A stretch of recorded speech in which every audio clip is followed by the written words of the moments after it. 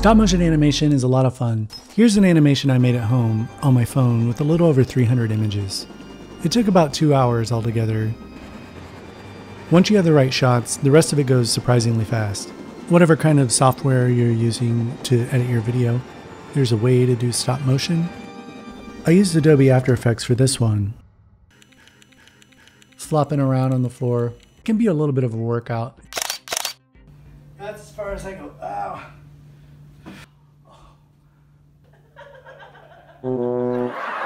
Here are a few tips for capturing your images. Tip 1, use a tripod. And you don't want to move the tripod until you're done with the scene.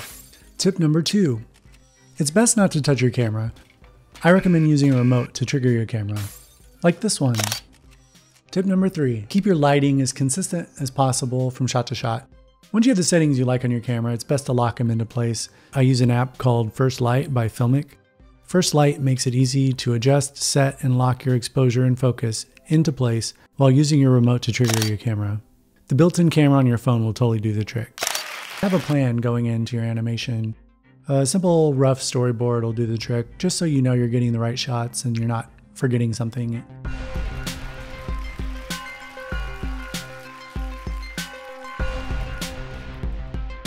Once you have all the shots you need, it's time to import them into Adobe After Effects.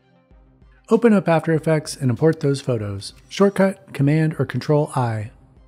329 photos. I always create a composition here. It saves a little bit of time, like 5 seconds, so really not that much time.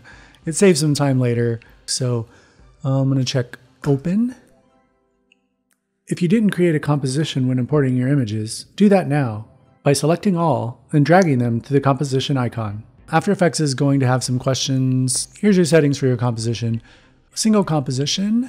The dimensions from this shot are going to be the same as the dimensions in the last shot because I didn't change them at all when I was shooting. For the duration, I like about 2 frames. So I'm going to keep that at 2 frames.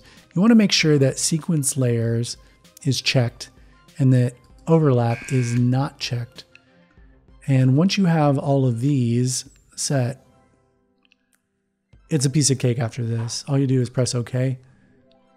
And it's going to import these into a composition. And there's our composition. All 300 and however many shots. 329 at 2 frames apiece. Bring that up. Everything looked good on the first try, so I exported it into Adobe Premiere, where I had some fun chopping it up and adding sound effects. It was fun to animate the wiggle and the chain prop. It's extremely helpful to know the principles of animation before you get started. Follow the links below that do a better job of explaining it than I ever could. Here's some more weird animations I made using this method.